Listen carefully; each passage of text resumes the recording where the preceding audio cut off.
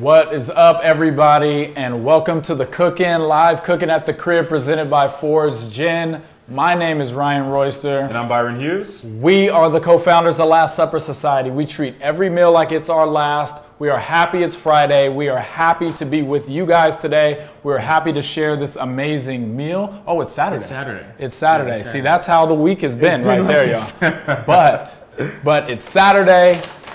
We have an amazing partnership this week with the National Coalition for 100 Black Women. We are celebrating Black women today. That is being wrapped up also in our guest, Dr. Cadet. We will introduce her later. But before we get into the business, let's get a drink in our hands, everybody. Let's unwind on this Saturday. So take a look at this conversation that we had with Dr. E from NCBW about all the amazing things that they are doing in the Sacramento community. Check out the sip presented by Ford's Gin, and we'll be right back to holler at you.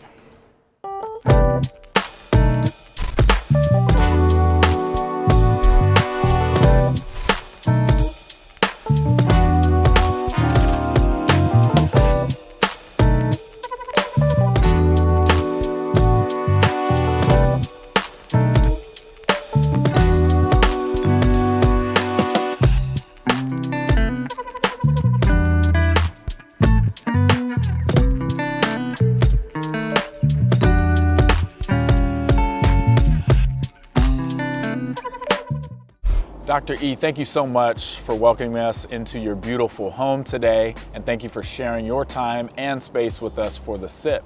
Can you introduce yourself and tell us a little bit about what it is that you do? I am Dr. Elizabeth Sherelle Davis. I am the president of the National Coalition of 100 Black Women Sacramento chapter. Dr. E, tell us a little bit more about what it is that the 100 Black Women do. Well, again, we advocate on behalf of Black women and young girls. In terms of the Sacramento chapter, what we do is we have a STEAM mentoring program and a Fostering Hope program.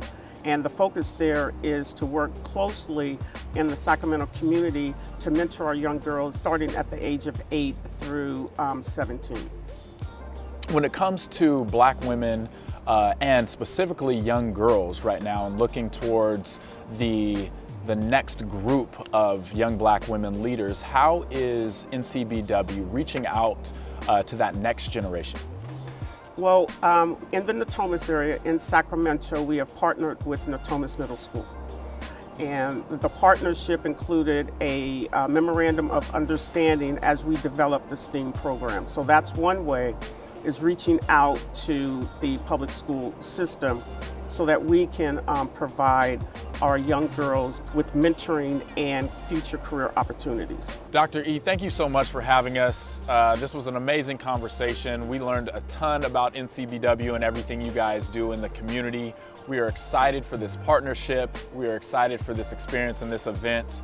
Cheers to NCBW and the Cook-In. Thank you, and I'll tell you, after this, I'm going to need a nap. Thank you so much. Have a good evening.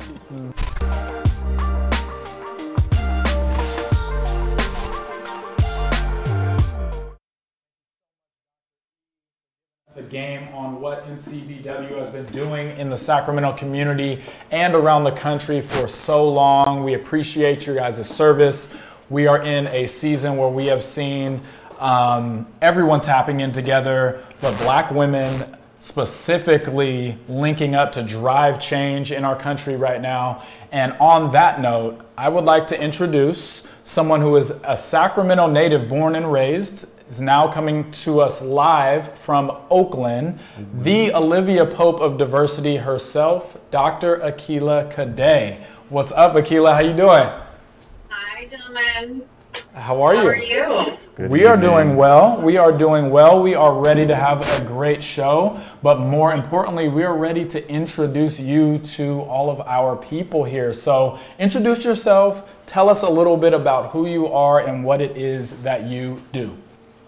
Yeah, absolutely. So I'm the founder and CEO of Change Cadet. We're a diversity anti-racism consulting firm. We work with everyone from nonprofits to for-profits to Fortune 500s with their diversity strategy, not just here in America, around the world.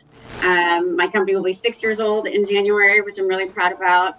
And I'm doing all that I can with my experience as a Black woman who's been discriminated time and time again in a 9-to-5 space to make sure that doesn't happen to other Black women, BIPOC, Black, Indigenous people of color, underrepresented, disabled, LGBTQ plus, whomever, so they can feel valued and appreciated. They don't have to get to a point where I was diagnosed with severe depression or major depressive disorder trying to fit into a box that wasn't designed for me. So if I can change that box for others, I do it tirelessly and passionately, and yeah, that's what I do. Absolutely. That is amazing. That was literally amazing. You are doing so much work and you're so dynamic in what you do. I follow you. You're an amazing follow on IG, and we've wanted you on the show for a long time now. Your friend Tall Swag was on a couple seasons ago. But also yes, a couple other people. So Alexandra Z is a great friend of mine. And my other mom, Cassandra Jennings. Yes. Oh my goodness. Yes, absolutely. So this is a family affair link up.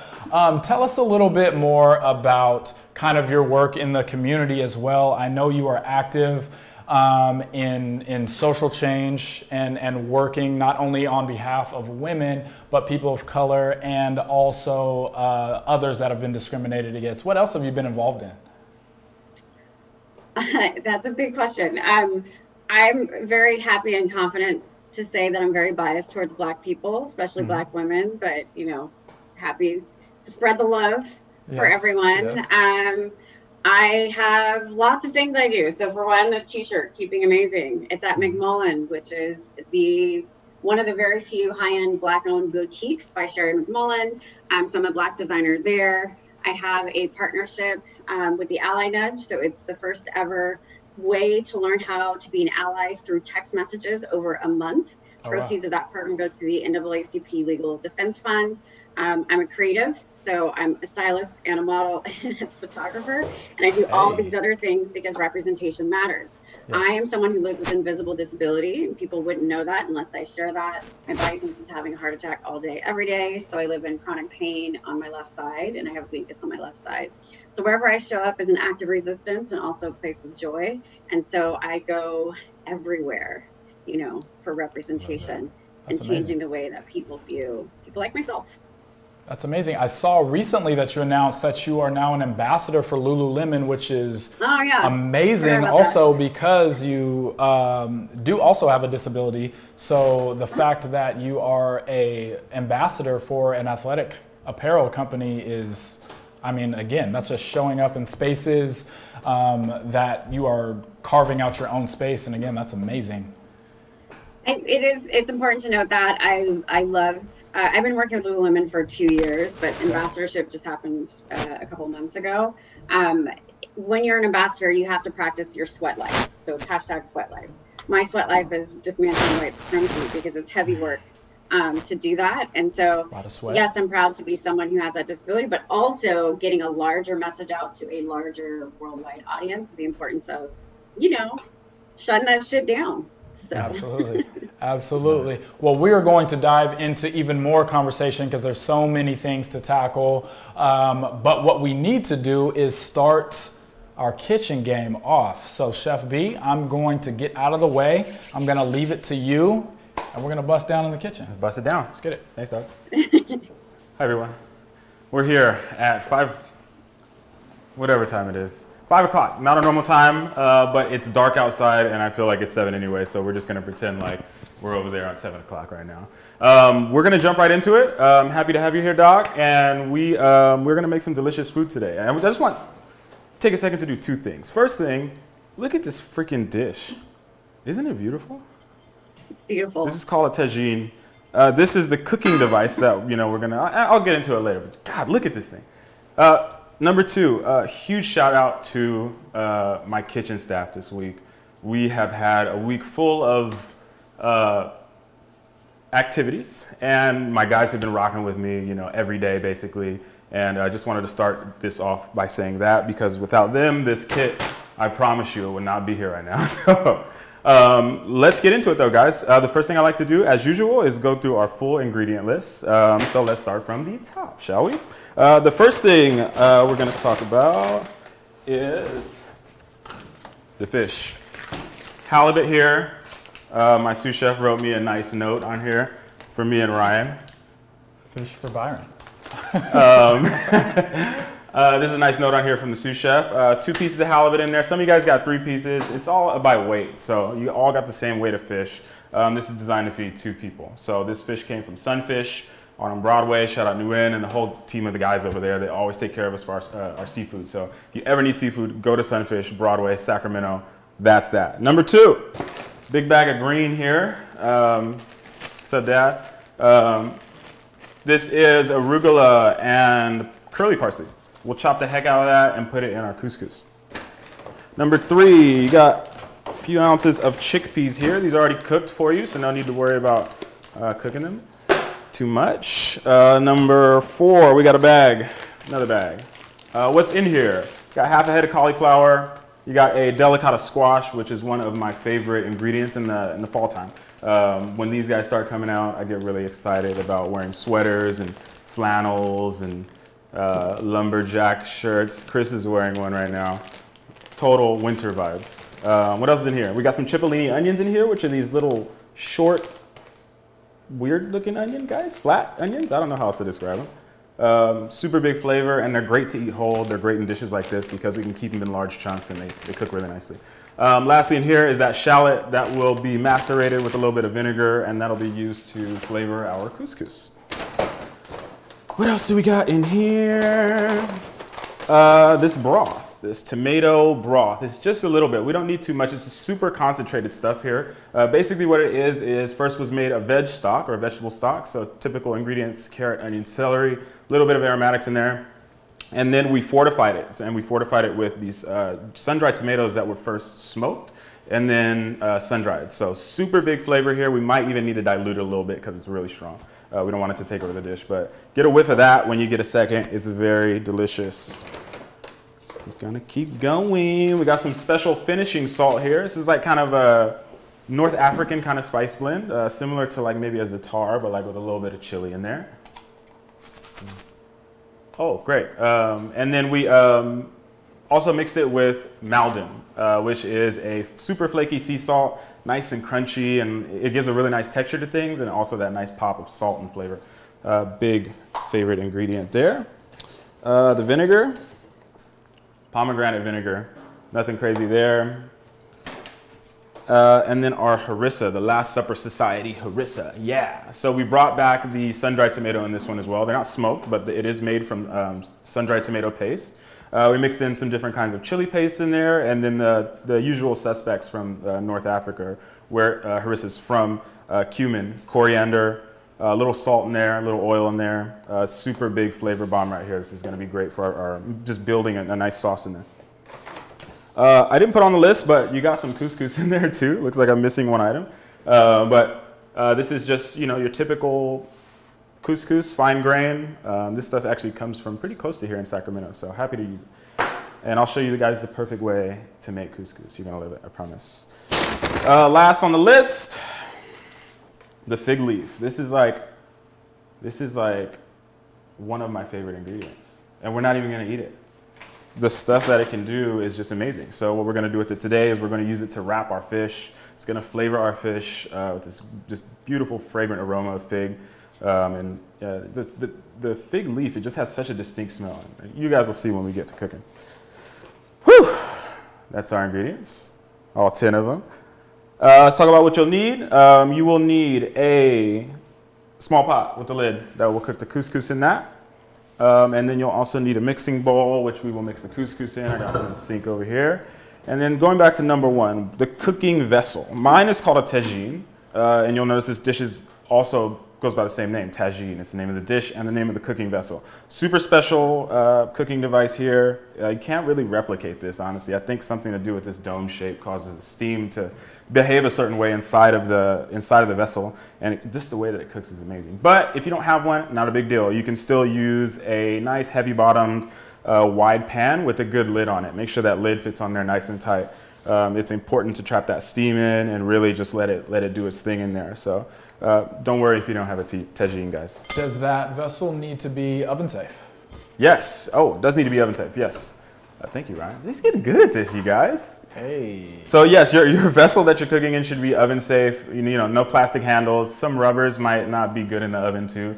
So just be conscious of that. Grab your oven safe stuff. Okay. Now that I've made a huge mess over here and we are all ready to get started, I think I'm going to do a little quick cleanup. And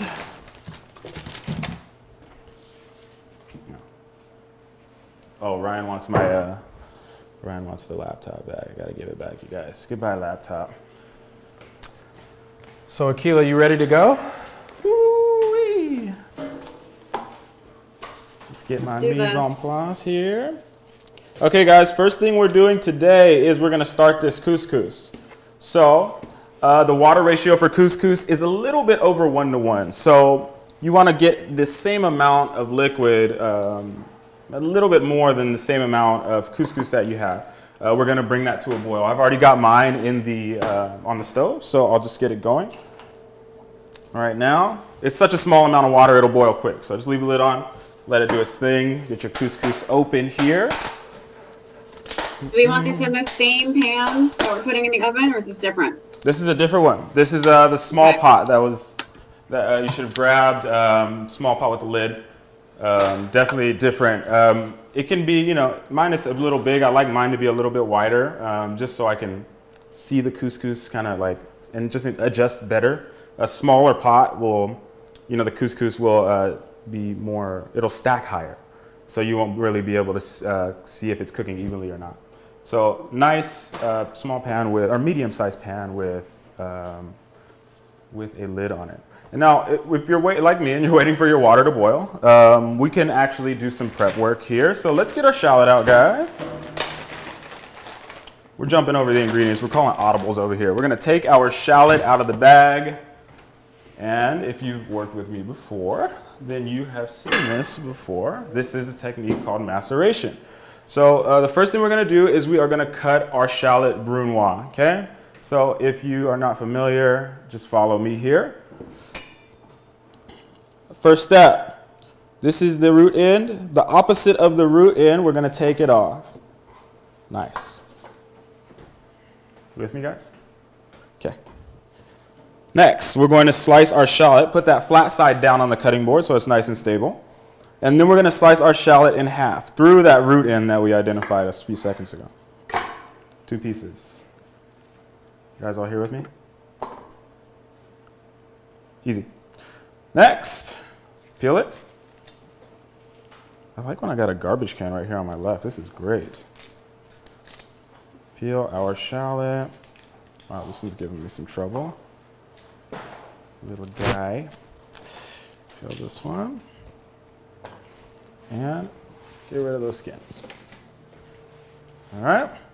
So now we have these 2 beautiful halves of shallots, nice and smooth and shiny. So we keep the root end on because it kind of helps the shallot stay together when we do this knife skill. So that's, and we're just gonna kind of hold onto that end there, okay? And so the first thing we're gonna do is our vertical cut. So, you know, man, I need to take my knives to Gabe and get them sharpened. Shout out Gabe at Crocker Cutlery. He needs the, I need you, Gabe. So I've done my vertical incisions. Now I'm just gonna go through the middle with my knife parallel with my cutting board. And we're gonna go through that shallot almost all the way to the root end. Just one time in the middle is fine. We're not going super small on this one. Okay, guys? So a bunch of verticals and then one horizontal? Horizontal? Yeah, horizontal. That was horizontal. Real quick, Chef, how much water is in our pot? So you got about 8 ounces of couscous. So you want about 8 volume ounces. So you want about 8 ounces, I would say about 9 to 10 ounces of water. My water's boiling. Nice. I'm actually gonna add just a little splash in here because it's boiling for a second. You can't really screw this up, guys, promise. A little bit more in there, a little splash. Okay, is everybody with me? Everybody's water's boiling. Doc, is your water boiling? It's almost there. Almost there? Okay, so you let me know when your water's boiling and then we'll do the couscous. Let's go through our other side of our shallot right now, guys. So vertical first and then one horizontal. Okay. And then to finish the cut, the vertical slices that we did, we're going to cut perpendicular to those. So imagine making a little cube going across those vertical guys, like that. Okay? And what you're left with is nice little pieces of nice little pieces of shallot like this, guys. It's okay if yours aren't this small. It's not going to make or break the dish. We just need to get them busted down into somewhat uniformity.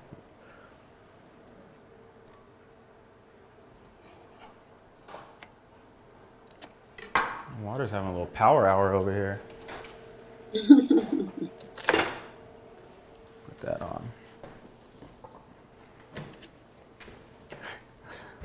Night, Callie, everyone. Let's cut this at the half too. How's that water? Hear it. You're in business. We are in business. I'm in business. You guys at home should be in business now, unless you're like cooking over a campfire or something. I don't know what the heck you're doing at home. Okay, so lid's off. Gonna get a little spooner here. Couscous goes in, and while we're pouring it in, we're just gonna stir at the same time. Make sure it's getting distributed evenly around that pan. Okay. And we're just gonna let this kind of simmer and boil for like 2 minutes. Just let it just kind of meet with that heat. Stirring it, making sure it's not burning. The couscous will absorb up that water real fast. It's okay if it's starting to look a little dry in the pan. We're not cooking this for very long. You know, just kind of get it off the sides there. Let me show you guys what I got in my pan. This is what mine looks like right now. Okay? It's absorbed all that water. Just gonna let it go on that heat for maybe another, 30 seconds or so, I think. It's fine. Let it get nice and hot in that pan.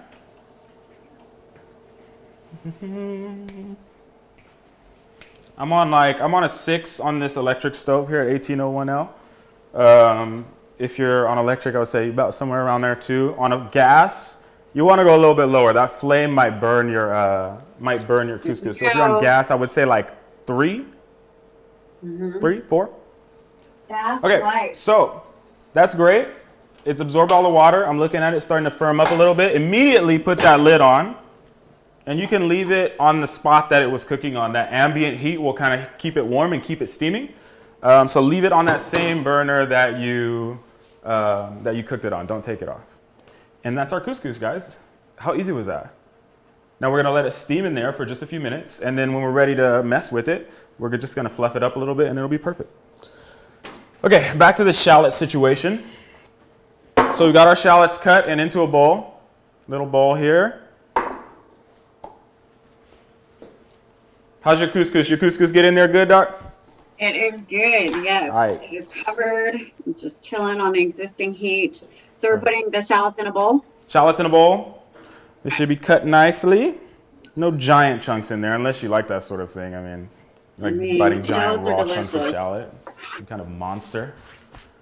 Okay, shallots in a bowl, and then we're going to take that little liquid that we got there, that pomegranate vinegar, and we're going to dump it right in with the shallots. Let them swim in that vinegar. So this is maceration. What we're doing is we're breaking down that shallot with the acid from the vinegar is breaking it down, so it's making it a lot less raw. It's kind of cooking it in a way. Acid has that effect on certain things. And then it's also flavoring that shallot. So the shallot's going to soak up that vinegar and become these little flavor bombs. And also what it's doing is, the shallot is also flavoring the vinegar too. So we let this sit long enough, magical things happen. Put it over there. Don't think about it for a while. All right. Now up next, we are going to work with all of our vegetables. This is fun. So we can just get this guy open. It's so extra. You like that? It was a Ziploc bag that he could have Yep. just opened. I'm sorry, it's just a habit, you guys. I'm in full chef And it mode could have this been week. reused. You could have Full chef reused mode it. this week. You're right, I could have reused that. I definitely screwed that one up, you guys. I'm in full chef mode this week. Usually we're used to opening up like these vacuum bags like that. Yeah. So it's just such a natural thing. Bag is just like, zzz. Like in the kitchen, we rarely even use Ziplocs. I feel that. Real quick, chef, heat is off on the stove. Heat's right now. off. Couscous off. Couscous is off, guys. Couscous is off. Okay, what do we want to cut first? What do you want to cut first? How much pomegranate vinegar did we do in this? All of it. All of it. Dump the whole thing in there, guys. Whole thing was dumped. Dump it. Dump it. Okay, what should we cut first? Let's let Akilah choose. Your favorite. Yes. I was hoping you would say that. I listen. So super special squash, you guys. I mean, you can get them kind of year round in certain places, but they're the best when it's like fall, full autumn swing. The great thing and my favorite thing about this squash, other than its flavor, is that you can eat the skin. You don't got to peel it. So super special squash, guys. And this is an heirloom delicata too, so that's why it's really little. Usually they're kind of big. This is like a nice, Love it. special heirloom one. Okay, so first step we're gonna do is we're gonna take off each end. Be careful, it's a squash, so it's gonna be hard. Don't cut yourself. Just make sure you got a nice stable cutting board, nice stable grip on everything, and take your time. Bye-bye. Next, we're gonna go right through the middle. So put it up on one of those flat surfaces. Again, we want to keep it super stable because it's really hard. And if you have a dull knife, you could really mess your fingers up. Slice. Boom. Seeds are exposed. You can keep these seeds, guys, if you want to like make some pumpkin seeds or something. Like if you like that sort of thing, you can roast these, but I have no plans on doing such thing. So we'll just scoop them out today. I think I still have pumpkin seeds from, or pepitas is what we call them, but squash seeds from last season. They're sitting in my pantry.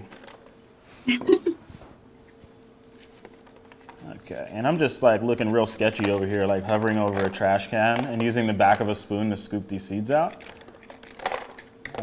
Please don't mind me, guys. How you guys doing in the chat? I'm in here with you guys, so holler at me. Let me know how your week is going. Let me know how your couscous is looking. Holla at your boy. So fluffy. Sorry, but it is. What'd you say? My couscous is looking so fluffy. Oh, So yeah. happy. Yeah. We like the Ready for its fluff. run. The trick is just to hydrate it and like, you know, it's a really fine grained thing, so it doesn't take a bunch of cooking. Like I think steam is the traditional way to cook it. They don't even put it in water. So, you know, when we're at home, you know, maybe you don't have a steamer or something. This is a good, you know, everyday way to cook couscous. And it's so easy too. God, it's so easy. Okay, squash is cut. So I think for me, I want to have these in little, you know, little half moons. So I would say about, I don't know, maybe, what is that, half an inch? Quarter of an inch? Sure. Look, I think my thumb right here. I would say that's about a third of an inch. That's how you measured right there? Yeah, they always say that this part of your finger is like an inch. You never heard about that? They say that? Who's they? You know, people. Okay. You never heard that? I'm with it. I don't know. Man. I don't know the thumb measurement. Guys, have you ever heard that before? Please, somebody, let me know.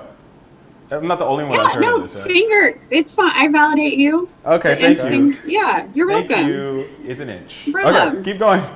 So the trick here, guys, not really to go for any crazy knife cut. We just want to make sure everything is like a uniform size because we want it to cook evenly, right? So the cauliflower needs to be around the same size as the squash, and the onions need to be around the same size. Everybody needs to be the same size, okay? So let's just try and cut as uniform as possible. I will be judging your final plates based on uniformity of vegetables. Again. Ooh, that one got a little big on me. Like, did I just say yes, chef? Please don't. Okay. Yeah, that phrase gives me freaking nightmares. I mean, I can only imagine. As we're cutting, Oh, I just cut through that without even saying. I'm sorry, guys. Okay, cauliflower. See, I'm in total chef mode this week. Dude, we must have cooked for like over 100 people this week. It's been a very cookie week. I feel very chefy. yeah, chefed up. Chefy, we've been cooking up a lot. So sorry, guys, I got a little ahead of myself. I'm just trying to get this thing done. Okay, so cauliflower. Got your delicata squash cut. Cauliflower. Look at where the stem comes down, stalk I mean, comes down. And we're gonna try and visualize like a triangle here. So I started here, one, and cut through. And then I did another one here, and what you're left with is kind of this stalk being out and all the florets being here ready for you to work. And then you can just start breaking it with your hands. Try not to destroy them. You want to keep the integrity of the pieces so we can work from them after that. And this brown stuff on here, guys, this is just part of cauliflower. I mean, the stuff's organic. You know, vegetables be doing some weird stuff sometimes. This is totally fine. It's totally normal to see on cauliflower. It's not a bad thing. It's not dirt or anything like that. So we're breaking these apart with our fingers, keeping nice big chunks. Okay, this one could probably be broke here. You can just kind of look and see where you can break it at. And then from there, we're gonna go through and process. Remember I said uniformity, so this doesn't even look like this. But we're gonna try and, you know, imagine what the same amount of cauliflower would be as this. So I think for me, any of these big ones, I'm gonna slice in half. Like these single ones get sliced in half. Ones like this can even stay whole. But these really big ones, you wanna break them down. So this one I'll cut in half and in a quarter, exposing those nice flat sides. Again, in a quarter here. That looks good. Okay. And this is a weird one. Yeah, I can't tell you how to cut your cauliflower, guys. Everyone's different, so just kind of use some discretion there. Use some instinct. I need you to use some kitchen chefy cookie instinct. Cauliflower preference, if you will. Yes, cauliflower preference. Cauliflower. Akilah, I have a question for you. When I think about, when most people think about diversity in the workplace, we're thinking about hire more black people, hire more women, hire more people of color. When I think about it, it's more, you know, when you hire more black people, women of color, people of color in general, if the power structures exist the same way, not much still changes in those organizations. When you are working and consulting with these companies, what does diversity mean to you? What are you trying to achieve? It's not what diversity means to me, it's what diversity means for the company. They have to have their actions and words with their definition of diversity, because diversity is personal, even at a business, even as a CEO, down to middle manager, frontline staff, it's personal. So that company has to make the definition of what diversity is. So diversity to them means bringing in more women and sometimes LGBTQ plus community. That's sometimes code for we still want more white people or the dominant culture in the workplace. And if that's the case, they have to communicate that. Other people want to be a little bit more explicit. So they're like, diversity means all of these things, but we're putting our time and energy towards bringing in Black, Latinx, Hispanic people to really diversify the workforce. So when you have that shared language, it's easier to not let people down so much, but put people in the same direction and not get into a position where, again, people are like, but, you know, my friend and their diversity strategy is this. Why isn't our diversity strategy that? Right? So that's what I say. Personally, usually because workforces are led by white people, white men and white women, there's lots of opportunities to diversify executive leadership so things can be more intentional, right? Because we're always, as BIPOC people, we're always thinking about other people, which is kind of just natural because of how we have to operate in this world. So, you know, I would love to see more Black and Latinx, Hispanic people at the top. Likewise. How's that? Dope. Working on it. We're working on it. Working on it. Actively. Okay, cauliflower's prepped up. It's important to note, not the code switching people. Yeah. You know, Ryan actually introduced that term to me. You're the first person I heard use code switch before. Yeah. When I think of codes, I'm thinking of video games, cheat codes. For us, You're switch to this other code? we use it as part of our brand. We exist in the world in many spaces, specifically doing fine dining and specifically being where we are from in the world. Yep. Specifically in Sacramento, Oak Park, some of these other neighborhoods. Yeah. And we exist in all spaces with absolutely no code switch. We are who we are, no matter what room we are in.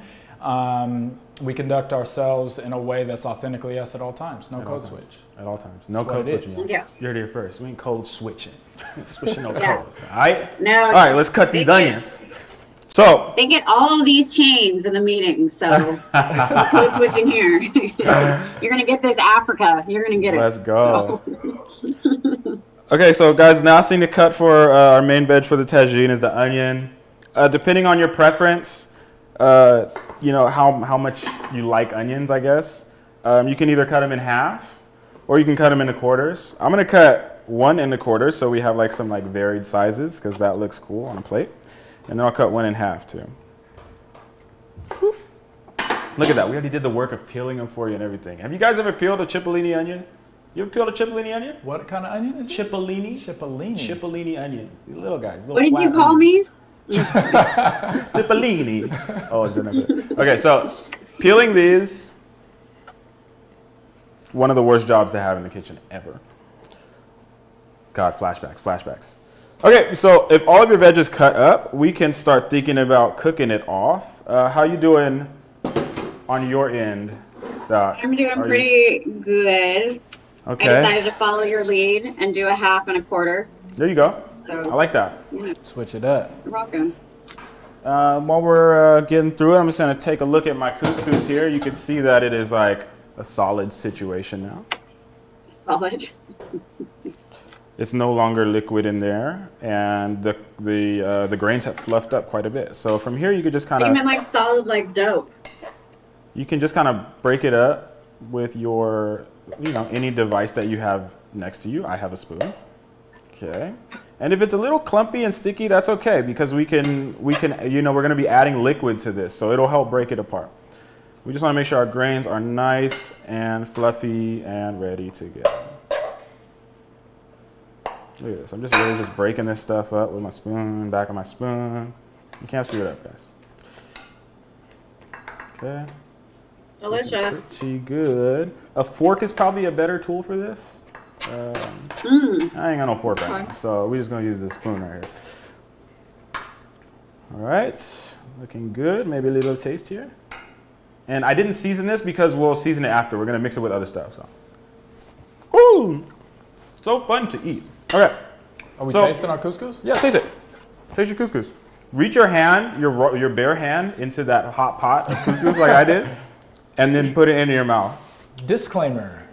I know. I do that all the time. I have like grandma hands. Yeah. You know, grandma hands. You can just get all the heat. Yeah. I can stick my hand directly in a deep fryer. It won't even burn. I won't even feel it. Don't do that. Okay, so vegetables cut up, guys. We are going to start cooking some stuff. I hope I don't set off a fire alarm. So we're going to start by making sure this thing works. Getting our pan on a high flame. We can start off at a high flame, and we can get some oil in there. How much oil is going to depend on the size of your pan, how much surface area you have. I don't have a ton of surface area here. This thing's only like, 8 to 10 inches big. Let's say about 10 inches big. So I'm not working with a lot of surface area. So I am going to use a little extra. And we're going to let that get nice and hot for us because we're going to sear our vegetables first. This is the first step. We're going to get some nice color on there.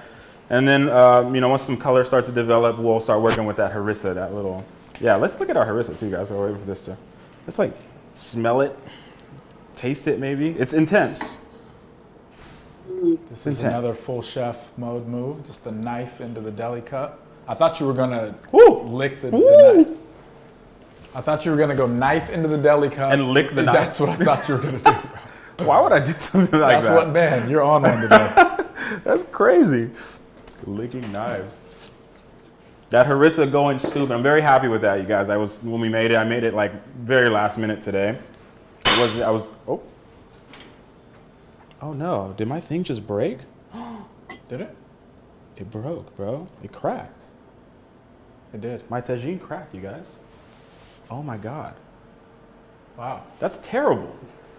All right. No. All right, guys. You're going to have to follow me. Follow me here. I hope you're not using a stoneware tagine, and I hope your tagine did not cook or just snap in half like that, like mine did, but we are creative people, so we will figure it out. My tajine's gonna be a little bit smaller, guys. I'm super sad that I don't get to use this. We will leave it up here for memories, RIP, to the Visual tagine. aesthetic. Yeah. It just snapped. That, you know what? What a week. Remember that Young Thug? Was it an album cover? I feel like that looked like the hat he was wearing in that. Oh, was that it right there? Yeah. Yeah. He had a tagine hat on. All right, you guys. So I just snapped my freaking tagine, so I'm making a little pivot here. We're good at this. We're pivoting, right? Got to figure it out. So I'm gonna cook it in a pot. I'm gonna imagine that. So you're not gonna go in the stove at all? Oh yeah, I'm going in the stove. With that. I gotta do it. I have to do it. What else are we gonna do? All right, gotta get let's it. run it. All right. So get our pan nice and hot. Your pan should already be hot. You can get your vegetables in the oil now and start to saute. Get them in there. They should all sizzle. the vegetables? Yeah, as much as you can all fit in of them? there. So I'm using a super small pan, so I'm not gonna be able to fit a lot. So Ryan is not gonna get any food tonight. But I know a lot of people don't have tagines at home. A lot of people are probably using something kind of similar to this. Hopefully you have a wider one. I did not plan ahead and bring a backup for the beautiful tagine. But we're gonna run with it. We gotta run with it. So starting over, getting my pan nice and hot. Don't overcrowd the pan either, you guys. You don't want it to be bunched up on top of each other. You want it to be one nice flat layer, okay? Think about a flat layer here. Just put as much as you can in your pan without stacking it up. Literally, it needs to be one even layer. So oil's warming up here. First in, I think I'll put my cauliflower. You want to hear a nice sizzle when those guys hit the pan.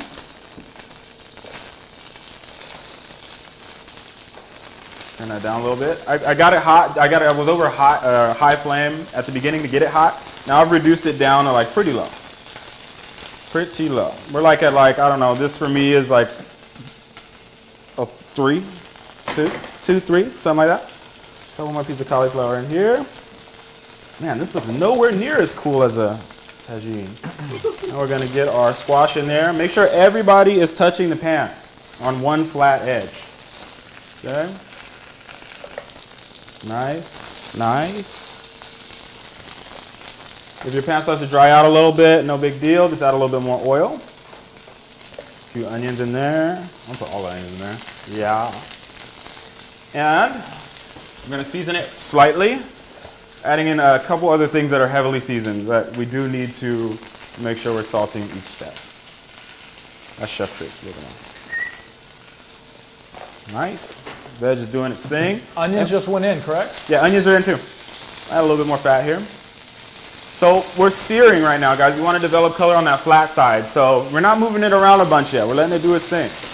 You know, medium, low flame. We started hot, so the pan should have retained a lot of that heat. So we're just bringing them that nice golden brown. Chef, quick question Yes, from yes. Beatrice in the building. Would a cast iron Dutch oven work as a tagine stand-in? That's perfect. That's actually perfect. Perfect. Perfect. Cast iron is going to keep that. It's going to retain that temperature, which is important too. That's why I wanted to use the ceramic, because it really retains temperature really well, and it kind of helps out in that cooking process. Metal is much, I think, you know, it can lose temp, or you know, takes a little bit more, I think, to keep it at a certain temp. So I haven't even touched these, you guys. Look at, they're just doing their thing in there. So I'm going to check one. Woo. Nice, looking nice there. All right, we got some nice golden brown happening on that situation of the cauliflower. Probably the same thing happening on the squash. So that to me is a good sign that we can move on to the next step, which is adding in our paste. Now I hope you guys tasted this. Again, it's a strong flavor. It's harissa, it's got a lot of spice in there. It's not spicy. Now, it's not hot, like it's not gonna burn your mouth, but it's heavily spiced. So if you are sensitive to spices or heavy flavors like that, you know, maybe you wanna use a little bit less, but taste it before you put it in. I'm going in with all this. Going in. Look, that's super chefy right here, look at that. Get all that stuff in there. Okay. Next up, we are going to distribute this harissa paste around so we can start stirring it around. So we want it to get in contact with all those vegetables, and just kind of you know, you kind of got to be a little bit vigorous with this to get it to move. It's a paste. Once it starts to heat up, it'll spread a little easier. But just get in there, just try and get everybody coated up nice, and you'll smell that immediately. Oh, Hey, look, I'm just like beating it up in there, making sure everybody is nice and happy inside of the pan. Okay, and now what we're gonna do is we are going to, oh, we can add some chickpeas in now too, guys, sorry. We can add in our chickpeas, and again, I'm using a super small pot. The chickpeas don't need to sear, so if you like a lot of chickpeas, you can go in with all of them. You can like kind of start stacking them up now. But I have a small pot here, so I will just go with maybe like, put them all. All chickpeas in. So now we are gonna increase our heat now that we've got all three of those things in the pan. So we got our vegetables that were seared, our chickpeas, and our harissa is in the pan. I'm gonna turn the heat up. What are we doing? We are going to caramelize that harissa paste. So this is gonna be the base of our sauce, right? So that nice caramely, burnt flavor, those flavors that have developed from the caramelization are going to be the base layer of our sauce. So get that going. I'm over like medium high right now. You'll start to hear it sizzle, start to get real fragrant. Where's my vegetable stock at? Here it is. Hey guys. Okay, now I am with a different pan now, so I have to kind of adjust a little bit here. But next thing, with the heat still on pretty high, veg stock goes in. You want it to sizzle. Nice. Get a little steam facial there. Oh yeah. A little steam facial. Open and pours up. Yeah. I'm saying. Nice, coriander. Gets right in. That's what opens the pores up. This might have clogged my pores actually. Okay, so that looks okay, but I'm just gonna add a little bit more. And basically what you're trying to achieve here with the liquid is you want it to be maybe, if your ingredients are here, your liquid should come up to about halfway. So this is the bottom of the pan here. Look at this, I'm turfing. So bottom of the pan, top of the ingredients, you want the water to come up right in the middle there. So it should be half submerged and half out. Let me see the quick little turf though, real quick. No, okay. So if you have a nice pan, you probably got some nice fond on the bottom from searing that tomato paste. Mine is like non-stick though, which is really stupid right now, but this is what we got. So it's not, I didn't develop any fond in the bottom of the pan. That's okay though, because you just want to go in here and get up all of those little bits that have caramelized on the bottom of the pan. Use a wooden spoon or something. And now I'm going to let this simmer away for just a bit and let it just kind of marry all together and do some cleanup, guys. So please excuse me. Sorry I couldn't use all this cauliflower. I'm just going to save those guys for another day. Yeah, looking at this pot situation, I definitely am going to have to go get some dinner tonight. Oh yeah, for sure. Sorry, Ryan. Not really sorry. Not sorry. Big shout out to Sheila, Dr. E, all of our 100 Black Women fam that are out there cooking with us today and enjoying this conversation, and just for all of you, all that you guys do. Appreciate you guys. The smell. So again, guys, if you didn't have enough liquid in that little container, it's totally fine. Add some water. You're gonna be okay, I promise. You're gonna be just fine. So I'm gonna crank this down to like as low as it can go. As low as mine can go. Mine can't go very low, honestly. It'll just go out. And we will put the lid on and just let it do its thing while we get the rest of this stuff going here on episode 4 of The Cooking, presented by Forge Gin. What's up, Kevin and all the Forge Gin homies? We love you guys. All right, what do we want to do next? We want to prep our fish. So you should have, if you read the instructions, you should have washed your fig leaves. Those did come from nature. So in nature, rain and dirt exists, and sometimes it gets on the fig tree. So it's important that you wash your leaves so that you don't have any dirt or rain on your fig or bugs or whatever. Super organic though, promise. Okay, so we're gonna need to prep these fig leaves real quick. with a nice sharp knife, we want to remove that, that stem there. So you're just going to kind of cut a V here, like that. It's okay if it rips, not a big deal, not that serious. And we got the stem out. Stems out. No stems, no sticks, no seeds. Okay. That's how it's done. That's how it's done. Boom. Lit. And so we're gonna wrap with the dark green side on the outside, the pretty side. Well, both sides are pretty, really. I mean, these both look. I love the inside too. It looks so cool. But this Is it a freestyle wrap? What's that? Is it a freestyle wrap? Was that freestyle? I think you're You were rapping. ready. We're rapping. Right now. Oh, freestyle rap. Hey, Oh, Here we slow go. down. God. Yeah. You're welcome. You're welcome. Thank you. Okay, Are you let just me. disappointed with yourself because you didn't get it right away? Yes. Or that I I'm could going- battle you? I'm gonna open my fish now, you guys. Going back to that bag opening technique I used earlier. Okay.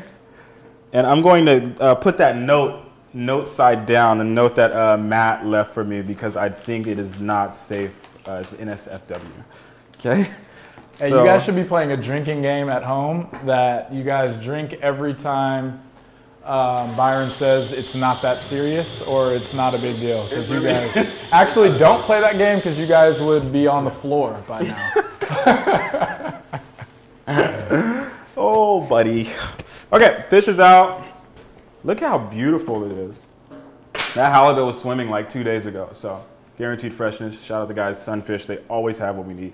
Happy to work with this product. So I'm just gonna season this lightly with some salt. Okay, not too much there. A little bit goes a long way because we're gonna be cooking the fish in with our vegetables, so we don't want that salt coming down and over salting our sauce that's in there too. So careful. Okay, salt's good. Next up, we are going to wrap. Now, Wait. No? we're going to envelop this fish into the fig leaf. We ain't doing no more wrapping. We are no longer wrapping anymore, you guys. We are enveloping. Is that the right way to say that? Envelop?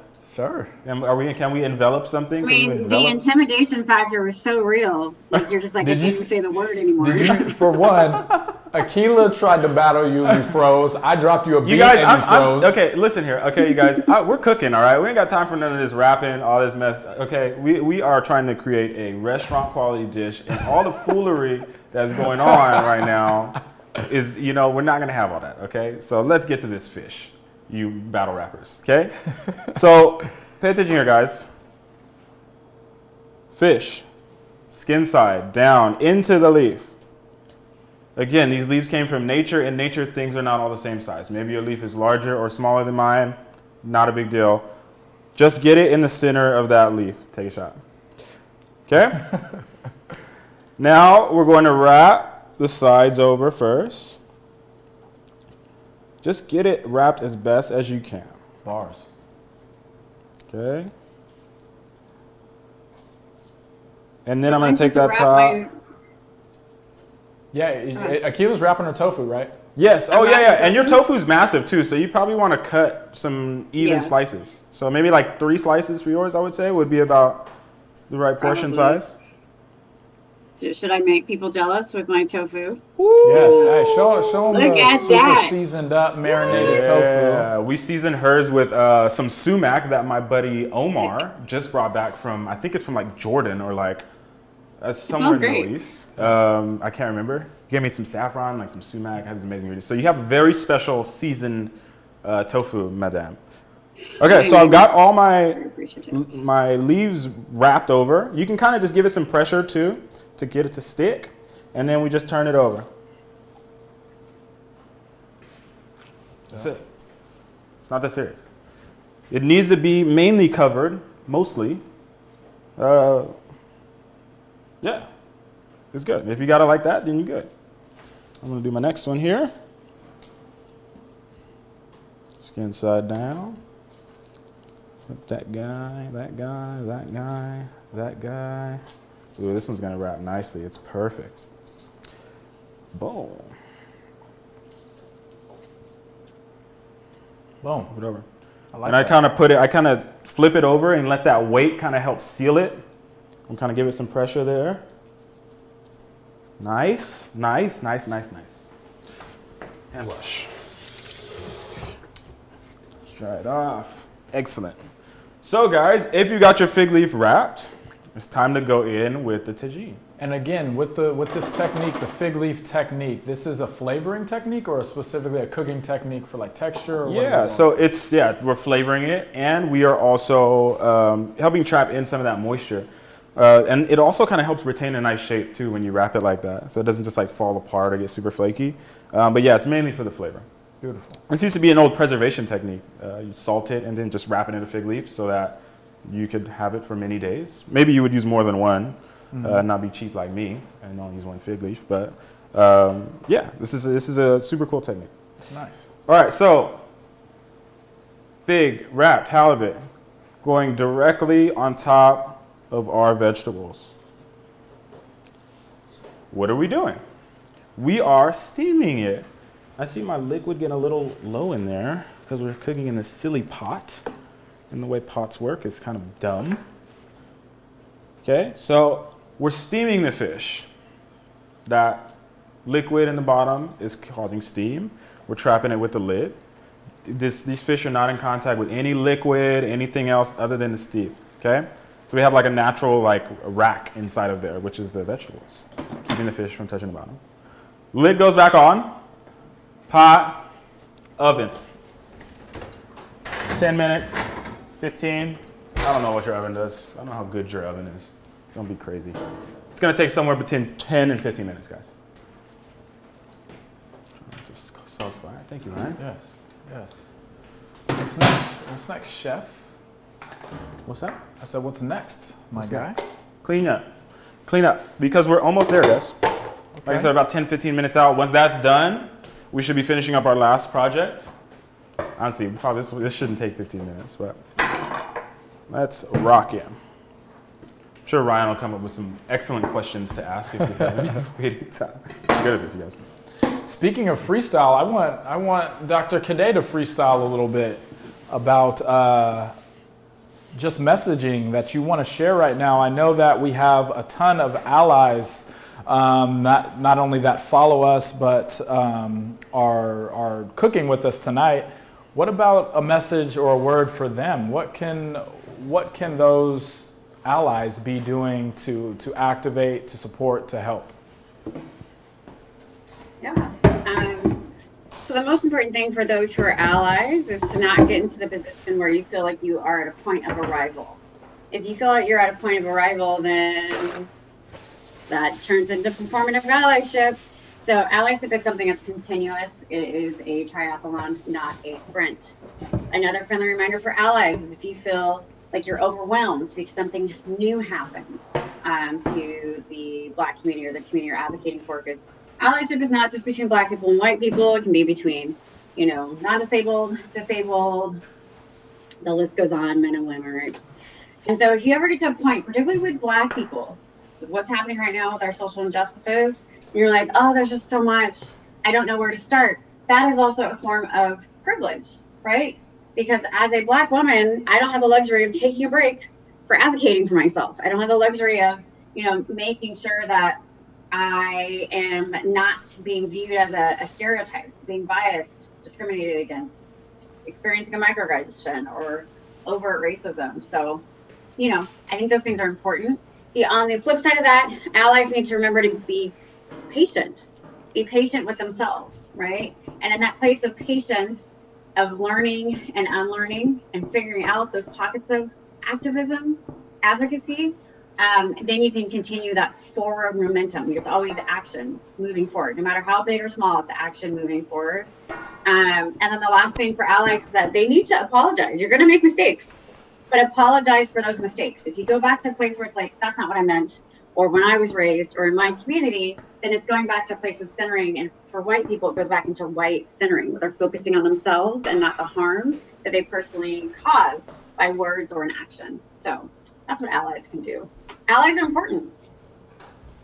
Love that. I love that. We got to work together, y'all. We got to work together to dismantle this. You know what? Two of my favorite allies are pomegranate and shallots. Okay. Is that what we're about to What's up? Yeah. That is what's going in next. Let's get it. All right. So let's get our couscous. So I'll clean up my station. Look at that, guys. Nice and clean. That's what I was doing. I got my couscous with me. And I got these greens out here. I've got my shallot situation. We're going to do the thing now. So let's get all of our parsley out. And then we're going to grab a good handful of that arug. That's short for arugula. For any reason, if our homies don't have any greens, what can we do? I'm that homie. That homie is me. That's why I said it, Akilah. Yeah. What No, do I'm you fine. have in your fridge right now? I don't know. I don't know what to tell you. What I have. Your couscous is not going to be green, unfortunately. But Sorry my for that, couscous is but, fine. You're it's still gonna be forgetting I have delicious. other vegetables. We have this beautiful dressing that we're going to make.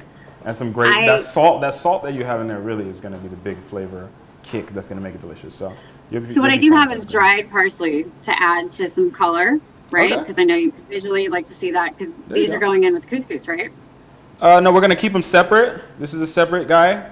But this is for the yeah, couscous. you're gonna kind of, it'll all end up on the same plate. So Yeah. No, I mean I can add some dried parsley into that. I don't. Totally fine. I may be out of any other lettuce type thing to have. do you have a backyard? Maybe you can go clip some grass and do some like forward, green some onion, innovative. But Green onion would be great.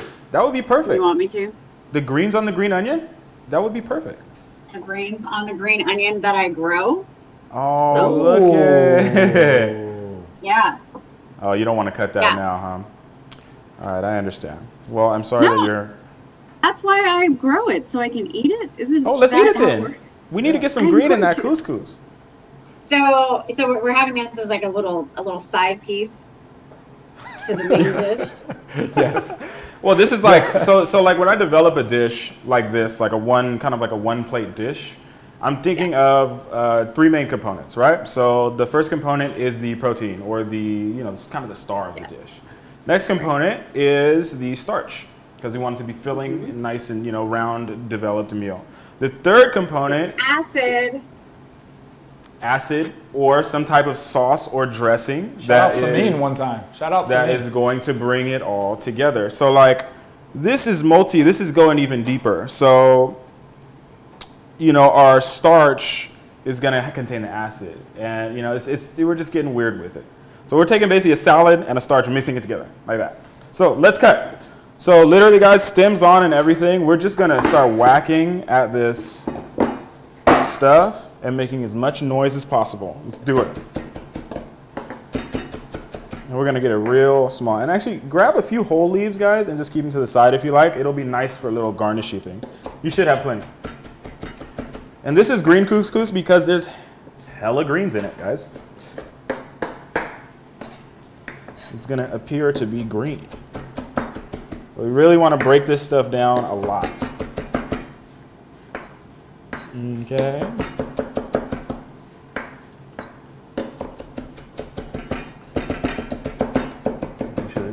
Every time I do this, this thing falls out of my ear.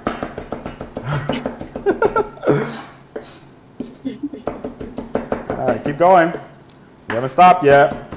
And for you, Doc, I would just cut as thin as you can those green onions. Okay. Don't chop them up like this, because onions don't like to be chopped like that. Just cut as thin as you can, nice good slices. Take your time. Make it green.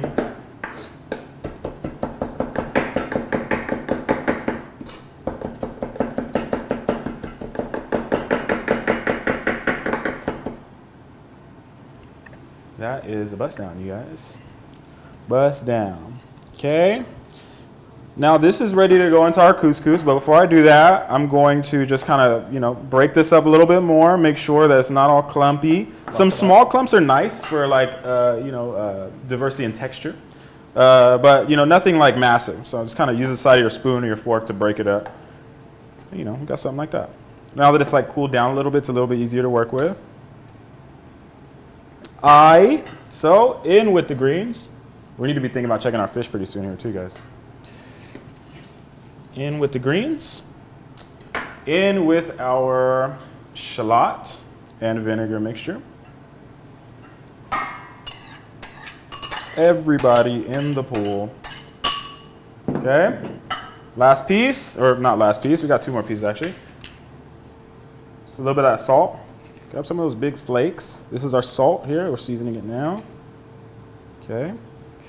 Now you got a lot of this stuff left over too, guys. This is finishing salt too, so you're not cooking with this. You're gonna finish a steak with it, or after the steak is done, cut it, salt, finishing salt. Love this stuff. Gives texture, and just that, again, that nice pop of like Is this salt. Last Supper Society proprietary special salt? I guess it is, technically. Ooh. Let me know what you guys think. Should we, and let me know if we should bottle it up or something, because it's pretty easy to make this stuff. Well, don't tell them that, because we're going to be charging them money for it. Yeah, or maybe It's really hard to, no. or maybe we'll just like take all of those recipes of like the stuff that people ask for and put it in a cookbook. Something like that, yeah. Something like that. That is saying. such a great idea. Unless Just you guys are saying. professional Never like thought of. free divers, do not hold your breath on Byron doing a cookbook. I've been trying to get him to do it for 9 months. All right, guys, so mixing. I'm gonna add a little bit of fat to this. Not all the salt, guys. Do not use all that Oh, salt. Just no, a no, little no, sprinkle. no. I just did a little sprinkle. We do not need all this salt. This salt should last you for a while. That's why I gave you extra. It's really good. But it should last you for a while. Use it to finish a salad at the very end, or use it to finish a cut piece of meat, or you know, a raw vegetable, like you know, it's not summer anymore, but like I love just getting a tomato and just some finishing salt, crunchy salt. Best snack. Mixing. I've added a little bit of olive oil to this. It does need some fat, and I'm feeling a little nervous about my fish, so I'm going to check it out. Look what we have here.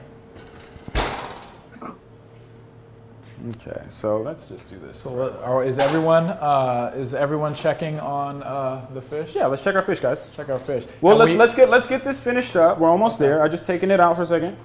we have Quentin Harris on wax right now saying that he will design the cookbook. He's in the Let's chat. go. I want to work with you on the design too. Quentin Let's is do it. on wax. You know, I was thinking if I made a cookbook, at the very least, the cover needs to be just very beautiful, like this visual thing, where like if the cookbook is trash, you know, just in case, at least it looks nice on your coffee table. You know? Yeah. So that's the plan, guys. It's actually happening, coming soon. I think after season 3 wraps up, we're gonna get in the lab and actually make a cookbook. Yep. Okay, so it's done. Couscous, nice. Actually, no, it's not. Taste it. I want a little bit more salt. And a little bit more fat. Okay. Mix.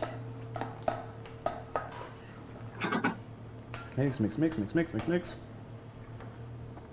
All right, ready to go.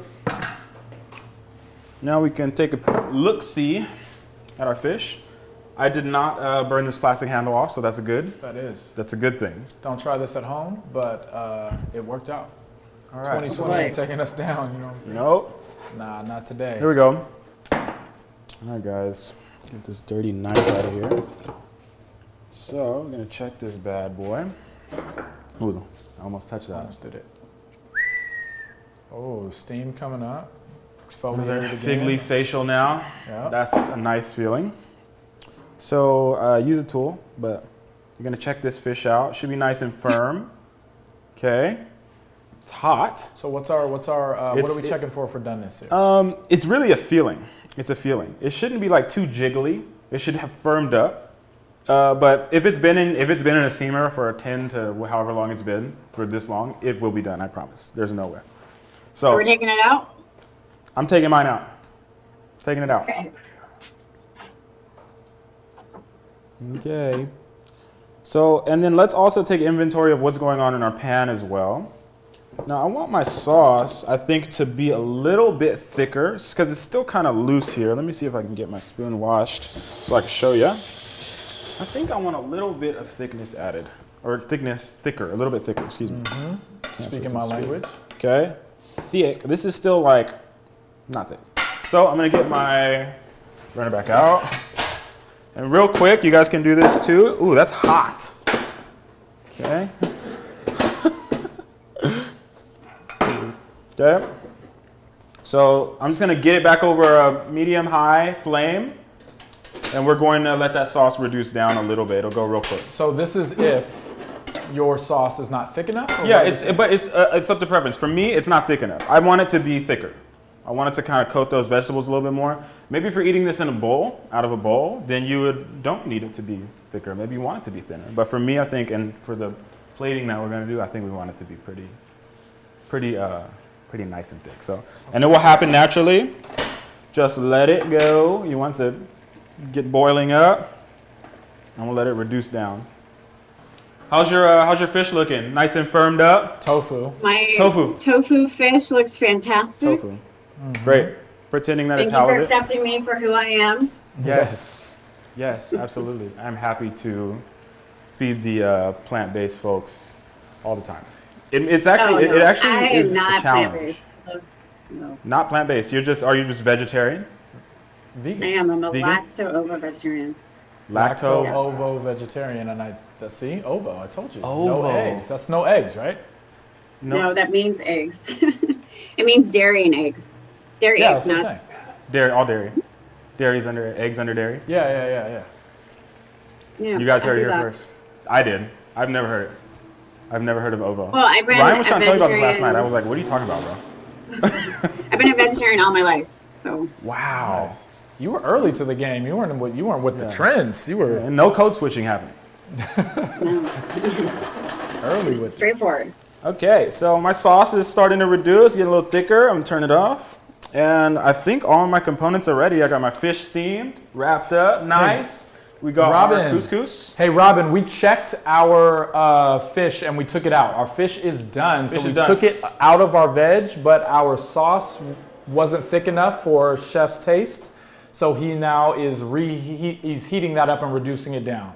But the fish is out of our pan. Oh yeah, I took the fish out of the pan, guys. You don't want to keep cooking that. This is done. Stop cooking the fish. Yeah. Take it out. The homie Quentin said it's thick boy winter. Hey, I'm right there with you, brother. It's thick boy winter. I'm don't hear trying my to put tummy. I'm trying to put No on that siree, layer, Bob. layer myself. Get warmed up. All right, Cuddle guys. myself. So components. We have the couscous, the green couscous, looking great. The tajine's done. Sauce is nice and thick. We should probably taste this also. Taste that. So you're off the heat now. You Off got, the you got heat. that little quick reduction, that little heat up, whoop-de-whoop, and now I need a you're little off the salt in heat. there, man. And we're back. I'm going light on the seasoning today, you guys. I don't know what's wrong with me. Seasoned up. Got a lot of black folks in here today, man. You gotta be I had a little pinch of seasoned salt up, in my mine. guy. Vegetables are nice and cooked. You guys taste your sauce if you need to add some salt. Do that. Nice mix up in there. This is another little restaurant trick too. What we do? Just add a little fat at the end because, you know, if we were at a French restaurant, we would be adding butter. But if you got some really nice olive oil, which I do right here, just add a little squeeze in there of fat. You gotta make sure that's balanced. You gotta make sure the mouthfeel is right. The gloss is correct. The gloss, right? It's the things we consider in the restaurant, bro. The gloss. You gotta think about this stuff. That might be the time. We're ready. We're done. Let's go to the plate, y'all. Yeah, I got one of these beautiful things right here. We played nut. We play nut. Yo, everybody, real quick. We're going to the plate. That means it's time for the plate up. That means we want to see your creativity on display. Whether it is a masterpiece or a beautiful mess, we want to see it. Get in your bag, build your beautiful plate, take a picture of it, post it on the gram, and tag Last Supper Society, use hashtag #TheCookIn, and the winner of the most fire plating wins dinner on us next episode, episode 5. And you won't want to miss that one. It's going to be crazy. We'll announce it here pretty soon. Akilah says she's fire in the kitchen and she's a creative, so we are heavily scrutinizing what she's got popping. Oh yeah, I'm looking at that vegetable size, y'all. And we're ultra black right now. So Ryan picked the plating music this week. yeah, Nas is taking us through this right now. Hey, My mother's listening to this right now. what's wrong with this song? There's gonna be way too much. I don't think way so. too much profanity. I don't think so. This is rap music. No, we're good. Nas took care of us right here. Sorry, Mom. I didn't pick this song. Just saying. I love you, Nas. Love you, Nas. Get your plate up popping, y'all. I want to see it. Have fun with it. I'm just gonna go super just old school with it, bro.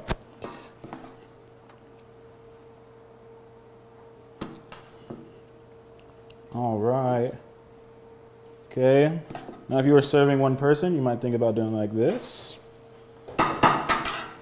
Nice little clumps. I'm not even feeling like this is a.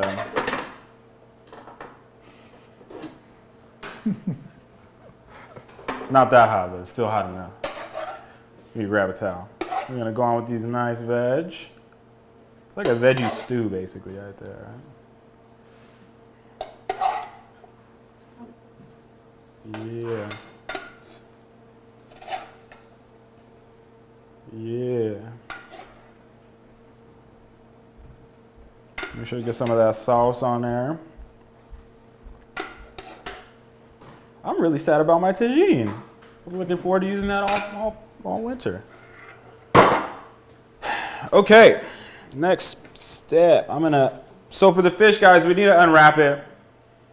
Unless you want to serve it to whoever's eating it and have them unwrap it themselves. Kind of the fun of it, but it does need to be unwrapped. Do not eat the fig leaf. It's not very good. It's just a functional piece of vegetable or flower, plant, whatever. But it is not meant to be eaten unless you're some type of monster, dastardly person. Otherwise, you're going to want to peel that thing. You know, Ryan, I think I can make you a little plate. Bro. Yeah, let's peel one of them just to show the peel up process. Oh, yeah. Let's just do peel one. up. All right, guys. So the peel off, peeling out. Okay. Simple.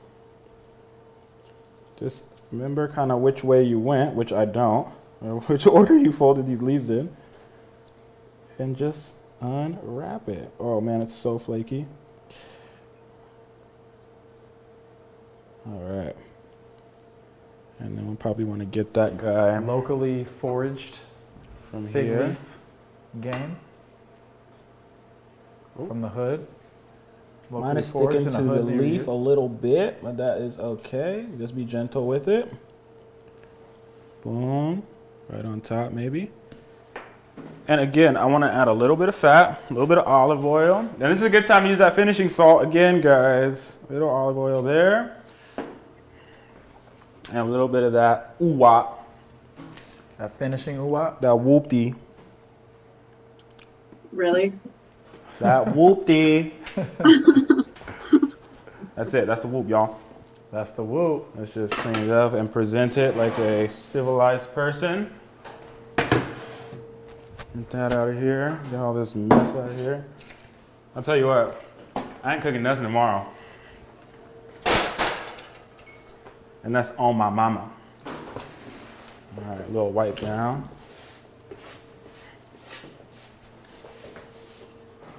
Booyah. Before we have it, guys. Before we see Akilah's, break it down for him. All right, guys, we got the nice and fluffy green couscous underneath. We flavored it with the pomegranate vinegar and the shallot and the salt. Going up from there, we got the nice vegetable stew, that vegetable tagine, and we flavor with harissa and the smoked sun-dried tomato broth. Nice, smells incredible right now. And then, of course, the fig leaf halibut. Finish it off with a little bit of olive oil to give it that little, and some little finishing salt on top of that as well. I hope you guys enjoy this dish. One of my favorite things to make. Thanks for cooking with us. Absolutely. Now we got Akilah plating up, taking her pick. Yes. Let the people see I didn't your work. Let's unveil it. Unveil it. So Okay. There it the way that is. it makes sense. Hey, Well, there you go. Something. There you go. Good job. Good Very job. nice. You said you had game and you proved it. Actually, I mean, I guess you got to taste it. What? Yeah, you got to taste Have it. you not learned anything about me today? That actually, my actions and words match. Absolutely. Gamed up. Not be able to cook. Absolutely, absolutely. As you taste and we dip out, anything that you would like to share with the peeps, with our audience before we bid them good night? Yeah, regardless if you are a white person or a white passing BIPOC person or a BIPOC person or a black person, have boundaries. Take care of yourself first. You cannot give from an empty cup, as my good friend says. I'm gonna take a bite, and if it's not good, It's you cooked it. It's literally your fault. You cooked it. that's not true because it's your recipe. It's not bad. Good. I would say I would have to marinate the tofu a little bit longer, Yeah. but otherwise, really loving the veggies. The couscous is delicious. Boom. There we go. Bringing it together, Yeah. y'all. Hey. I'm sure those who have fish like have a full-on like Yes. flavor explosion. So Yep. Absolutely. Well, everybody, thank you. This was season 3, episode 4 of the Cook-In with Dr. Akilah Cadet and the National Association of 100 Black Women, all presented by Forge Gin. We love you all. Have a good night. Wash your hands. We're still in a pandemic. Peace, y'all. Hey, somebody, real quick before we dip, somebody called it a panty the other day, the pandemic. They said we're in a panty right now. So that's not how that works. Yo. I don't know. Take that if you want to use that. But we're in a whole ass panty right now. So all right, good night, Peace, everybody. y'all. Thank you for tapping in. We love you guys. Peace. Peace.